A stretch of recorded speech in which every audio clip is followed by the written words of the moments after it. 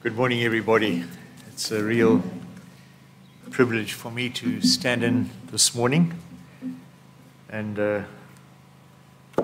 I trust that God's word will be a blessing to us. We started off this year with some, I like to call them tips for Christian fitness. The first one was that we read a chapter of the Bible every day.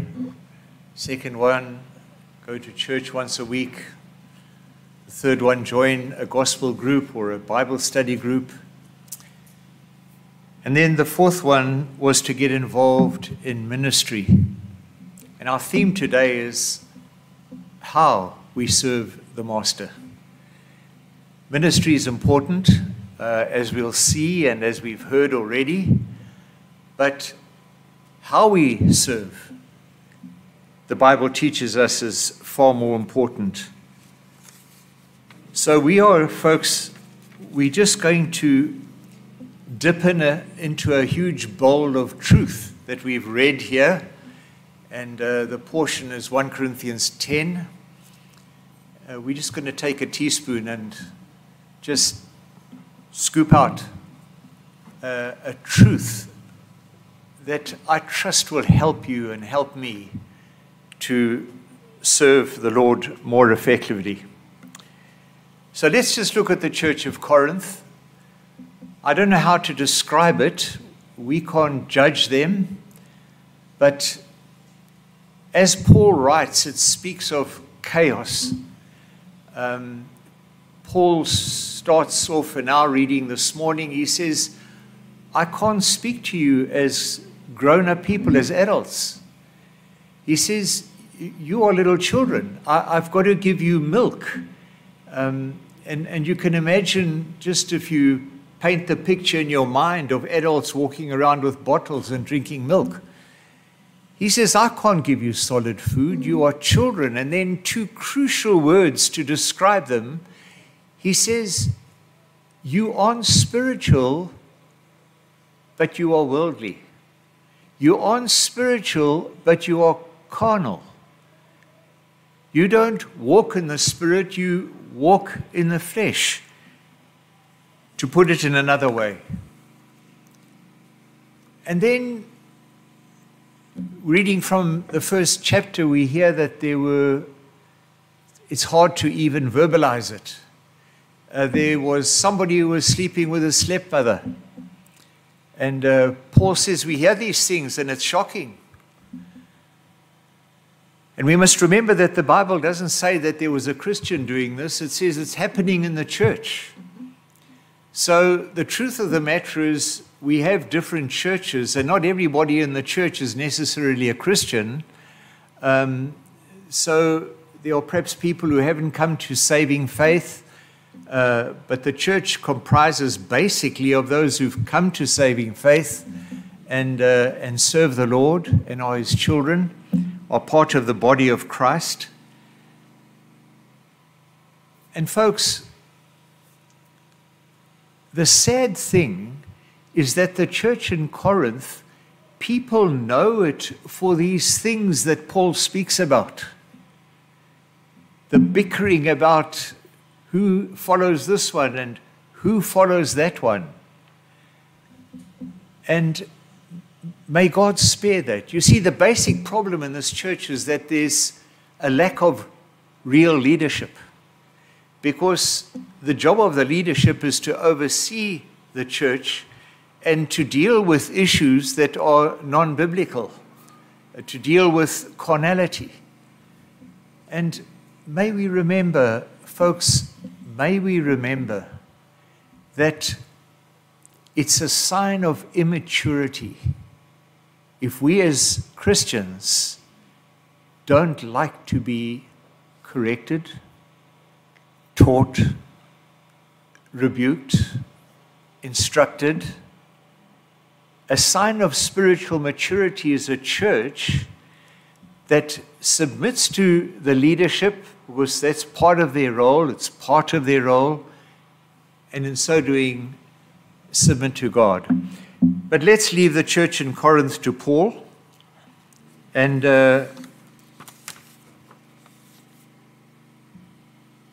let's come down to CCG, to Christchurch, George.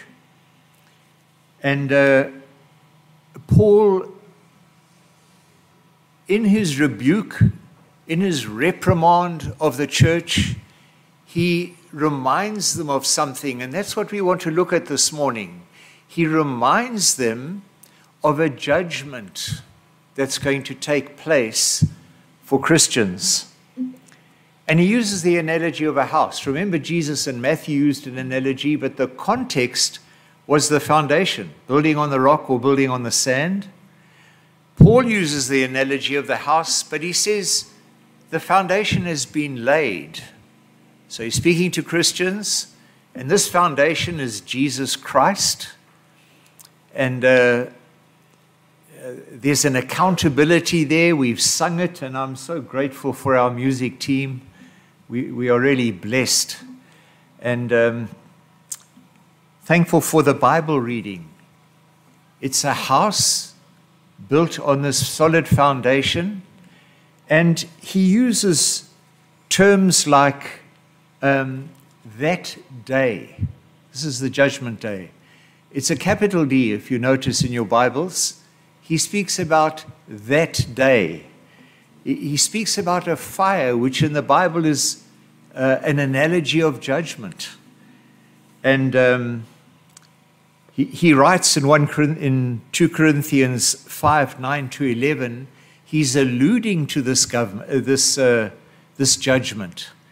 And Paul writes to the Corinthians, and he says, therefore, we make it our aim, listen carefully, to be well-pleasing. He's speaking about serving. So our serving is to be well-pleasing to God, pleasing.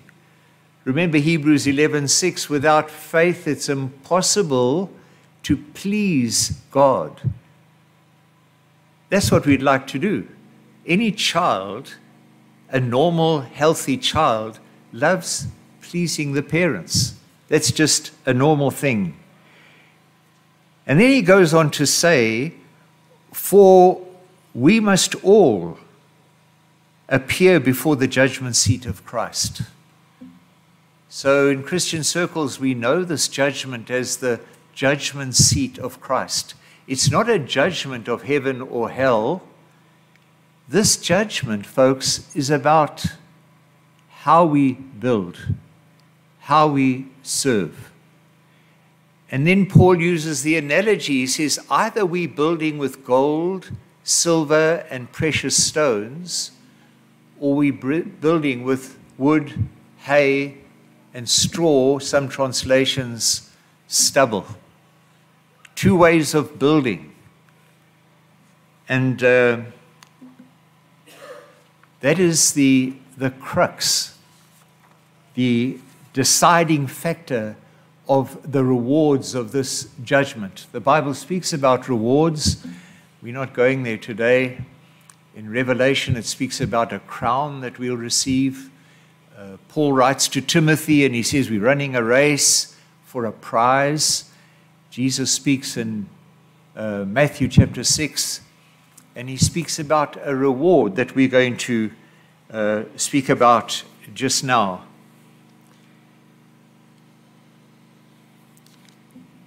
What's important is that we remember, folks, that we are all in this together.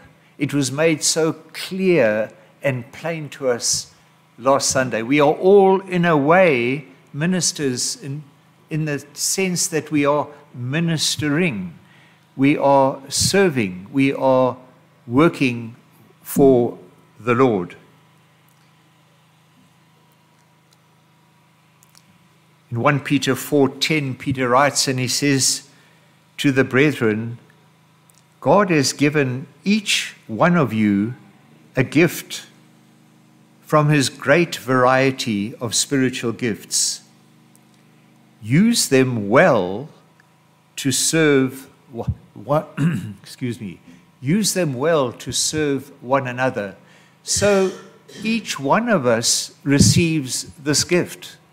each one has this gift. I was speaking at a morning service once, and just to make the point, I said it would be so nice if we could start in the front row, and each one had to stand up one at a time and tell us what their gifts are. And we had a lady in the church, her name was Bobs, or is Bobs. She comes from a dark background and got radically converted, loved the Lord. And she would just talk. Nothing was held back with Bobs. And she came to me after that service and she said, "You dare do that, Trevor." In other words, you dare ask me to stand up in the service. So I took the hint and the tip. We're all involved in this. And the question is, what are we involved in? We're involved in serving, and the point is how we serve. And how we serve, Paul describes as gold, silver, precious stones, or wood, hay, and stubble.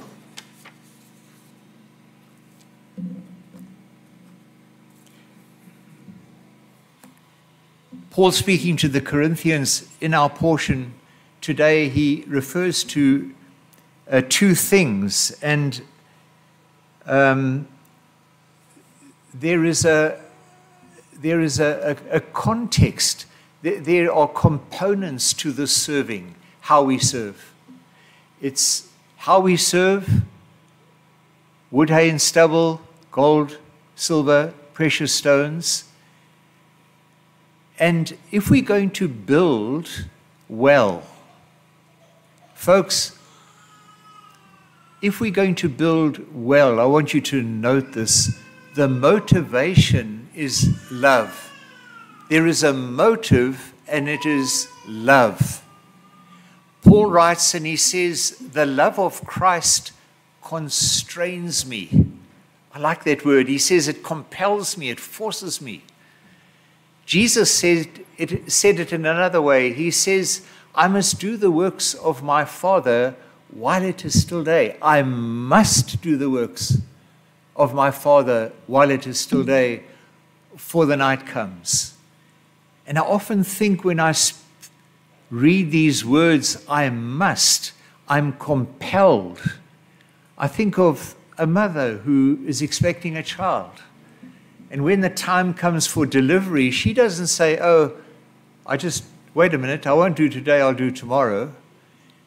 When the birth pains come, she's compelled. She's got no choice. There's something that forces her into this.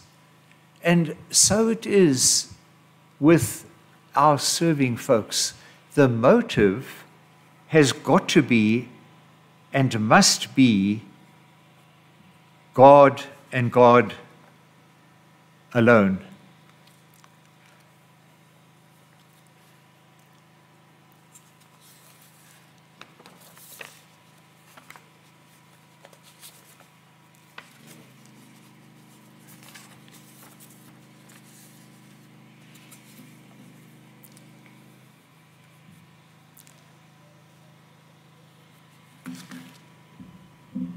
The second component, sorry for that delay. The first component is a motive of love. And the second component is the component of the aim and the purpose. The aim and the purpose. Are we doing it for our own good? Are we doing it for men's praise? Are we doing it to be acknowledged? You see, folks, there's nothing wrong with thanking. The problem is when we do things to be thanked. I've seen and witnessed, sadly, over the years, people who, when they aren't thanked, take terrible offense at that. I know of a sad incident once where somebody actually left the church because they weren't thanked for something quite substantial that they had done for the church. so sad if it is the case. There's a motive of love and the aim of bringing glory to God. Without faith, it is impossible, absolutely impossible, to please God. Let's look at the second reading, Matthew chapter 6, just for a moment. And Jesus is describing the Pharisees, and he's trying to get to these two motives. And he says that the Pharisees do two things. The first thing is they give, but they give to be acknowledged and they give to be noticed. He says, when you give, don't let the left hand know what the right hand is doing. Well, that's impossible, but Jesus is just making a point, right? Don't let the left hand know what the right hand is doing. Many years ago, I had a very close relationship to a young man who had been successful in business. And one day he said to me, you know, when I give, which was one of his gifts, when I give, I want to always do it anonymously. And so to this day, people have received whatever, money and things, and sometimes considerable, and they have no clue where it came from. Now you may say, well, oh, does that mean that we shouldn't give unless we give anonymously? You see, folks, if we get stuck there, we're making a rule. I can give anonymously and bask in the glory, right? In my heart. And we're still going to look at the heart of the issue. It's not about whether I give anonymously or not. The point is, why do I do it? What is the motive? Does God get the glory? We've looked at those 2 points. The second thing that Jesus addresses with the Pharisees, he says, and when they pray, they like to stand on the street corners, and they like to be noticed, and they like making a show. And you know, folks, eventually church can become a show. I sat with the distraught father just a couple of weeks ago, hadn't seen him for a long time, and he was distraught, this man. He has a son, a lovely young man. He has every intention of serving God. But he came to his dad and he said, Dad, I wouldn't like to go to church. And the dad said, but why, my son? He said, you know, Dad, church is just a show. That was his reason.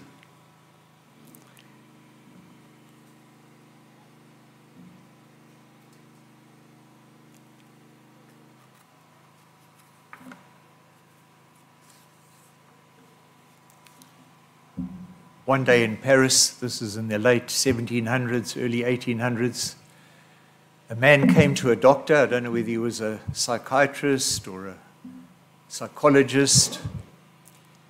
The man slumped down in the chair opposite the doctor, and he said, Doctor, I'm absolutely at the end of myself.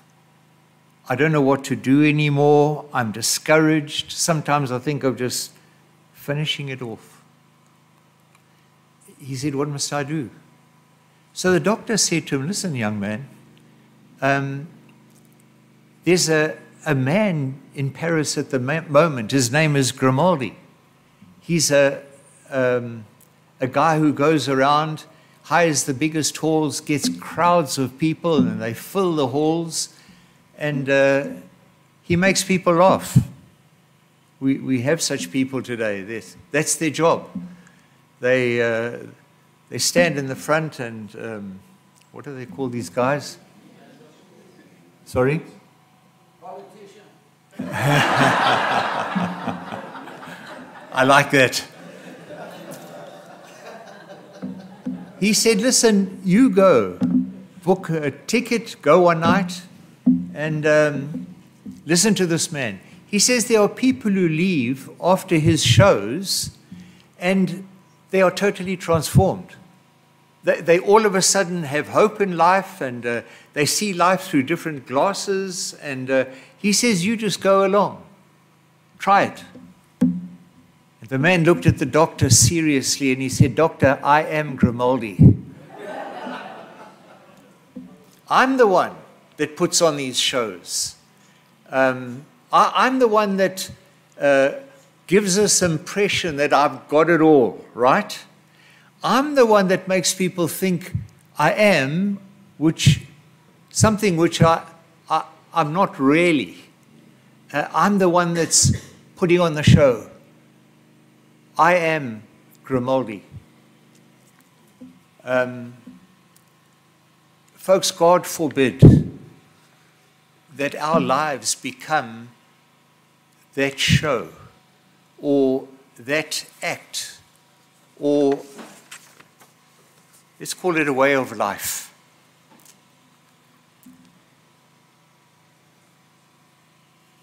We've looked at the components of love, where Paul says, I'm constrained, and the aim of bringing glory to God, the references we've read. And remember, it's all about building. Am I building with gold, silver, precious stones?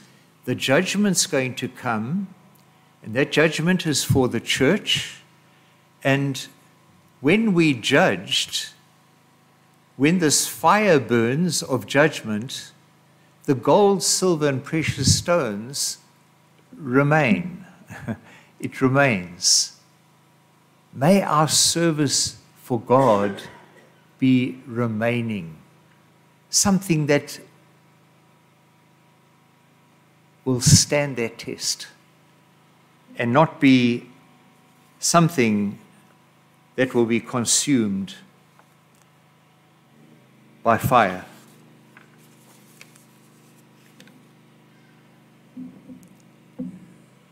Perhaps I can say it in this way.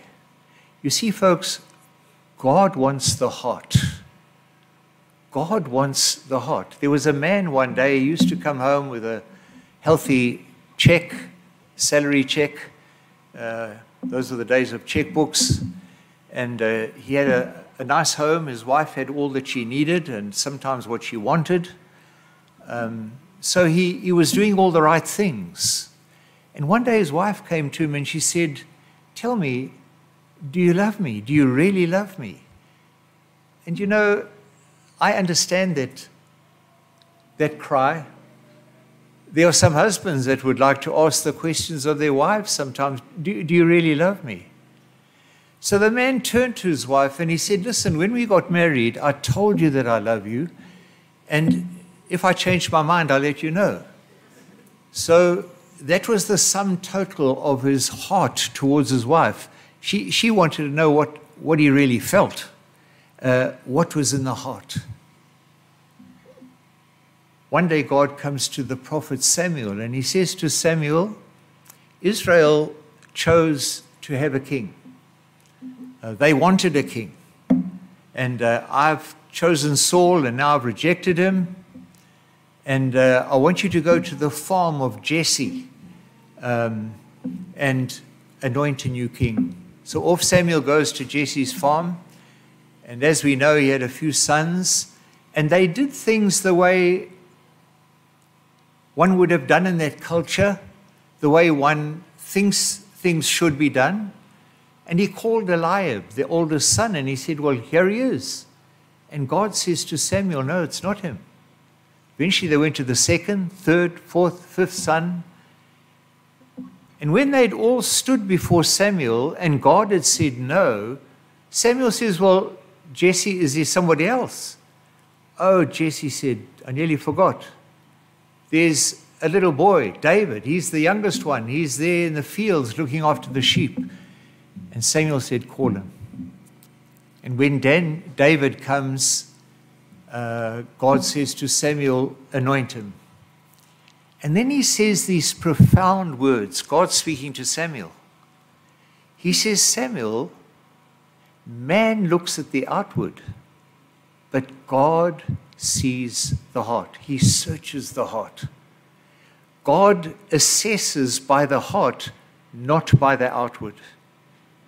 And I don't know how many times in my life I've failed utterly by judging somebody by the outward, only to be totally embarrassed, ashamed, to find out, oh my word, I was completely wrong. I assessed, I judged. Completely from a human point of view. I did it from the outside. And God simply just says, I want the heart. We're building with gold, silver, and precious stones. That's this judgment, the judgment seat of Christ. And I urge you today, as we find and realize this is my gift, this is my way of serving, this is what God has given to me, and it's different. Some are in the open. Like, for example, Sean, we see him every Sunday almost, and we hear him, and he's on the chat, and he's there. Others aren't there. Others are in the shadows. Others, you don't see them. You don't know what they're doing. Some are praying, and they're praying in the closet. And others are doing other things of help and administering and so forth and so forth. And here God is urging us, build right, serve the Master in the right way, build with gold, silver, and precious stones.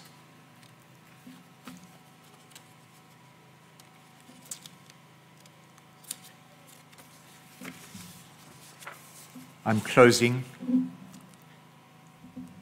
Once we were in the very center of what was then Zululand, the place where one of the nations of our country are found, the Zulus.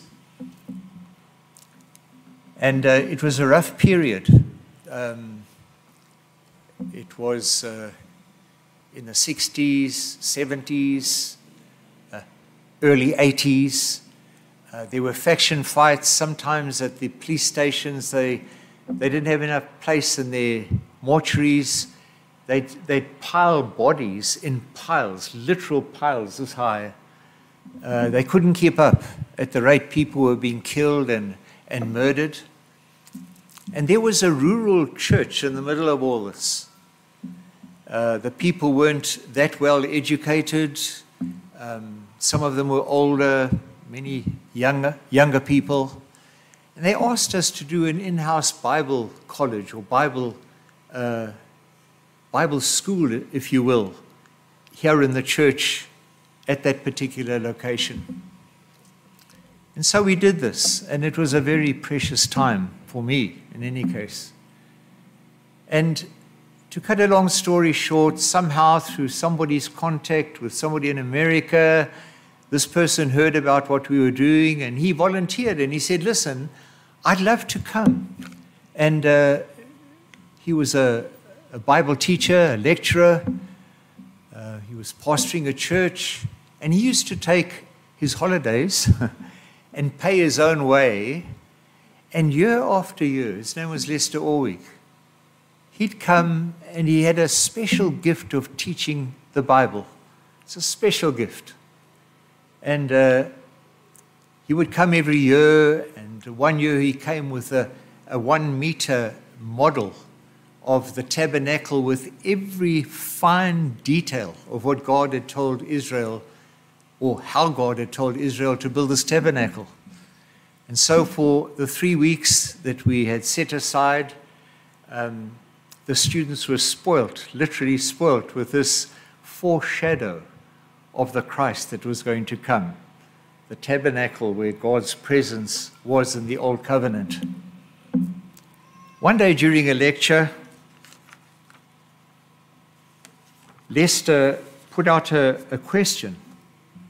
And he said, tell me, if you would have to sum up your Christianity, just in a handful, 5 words, how would you describe, how would you say, in a few words, sum up your faith? And of course, the students put up their hands, and everybody had, or most of the people had their contribution, and they were good contributions. And eventually Lester Orwick said, may I offer my suggestion? And he just said 4 words. He said, for his name's sake. He said, that would sum up my faith. You see, folks, when we give for his name's sake, when we minister, however that is, for his name's sake, not for attention, not for our glory, not to be thanked, not to be honored, but for his name's sake. We used to, in our youth group, sing, and we used to sing songs in Zulu and English and Afrikaans. And one of the songs we used to sing in Afrikaans was, you might know it, Moet ek gaan met leë hande, moet ek so my Heer ontmoet. Almost paraphrasing it in English, is it really right? Is it necessary to meet the Lord empty-handed? Having built with wood, hay, and stubble, must I really meet him in that way, just empty-handed? Folks, I would urge you today, and I would afresh like to say to the Lord, Lord, thank you for the gift you've given me. It might be small, it might be big in men's eyes. In God's eyes, it's all the same. Service to him is to his glory. But may we be encouraged today to do it for his name's sake, and his name's sake alone. Shall we bow our heads and pray?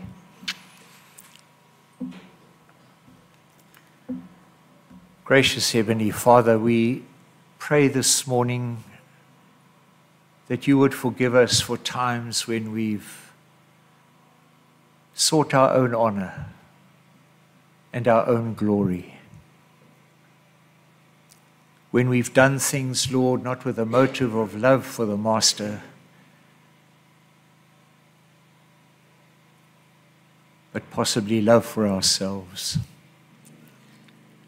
Where we failed, Lord, to do what we do to bring honor and glory to you alone, and brought honor and glory to ourselves. We thank you, Father, this morning for the gifts that you've given us, each and every one of your children, the body of Christ. You've given a gift, and to some you've given more than one, to be used, to serve one another. Your word teaches us to serve one another, and then to serve beyond one another, to serve beyond the church as we seek to evangelize the world.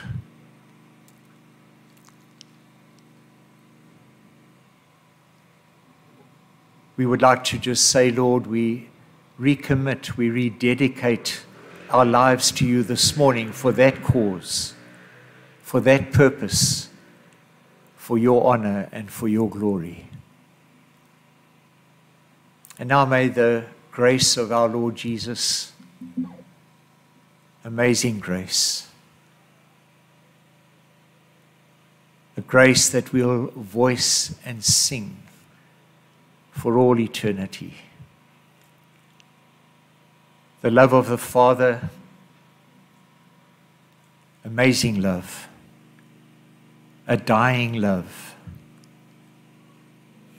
and the precious and real fellowship of the Holy Spirit. As we go into this week, Lord, with its challenges,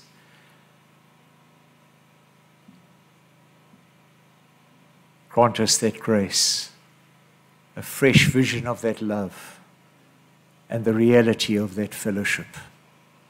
In Jesus' precious name, amen.